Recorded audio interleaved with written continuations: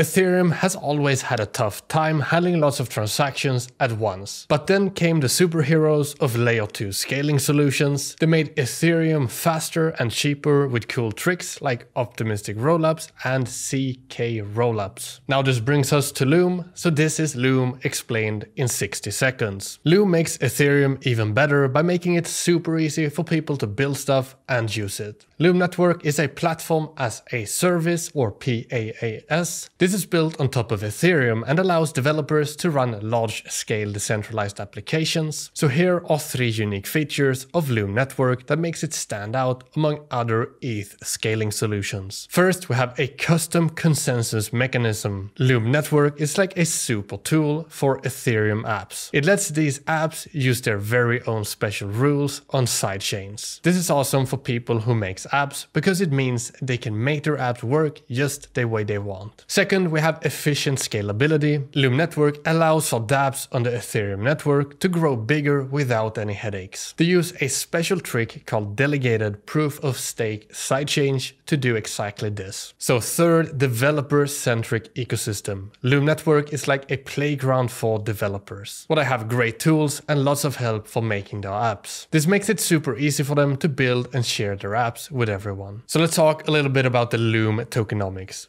LOOM is the digital token that is used to pay for services on the LOOM network, and it is built on Ethereum in accordance with the ERC20 standard. The maximum supply of LOOM tokens is fixed at 1.3 billion, while the circulating supply is at 1.2 billion with a market cap of roughly $128 million. The LOOM network token LOOM can be traded on the exchanges linked down below. Now that is LOOM Network explained. Please let me know what I should cover next in the comments down below.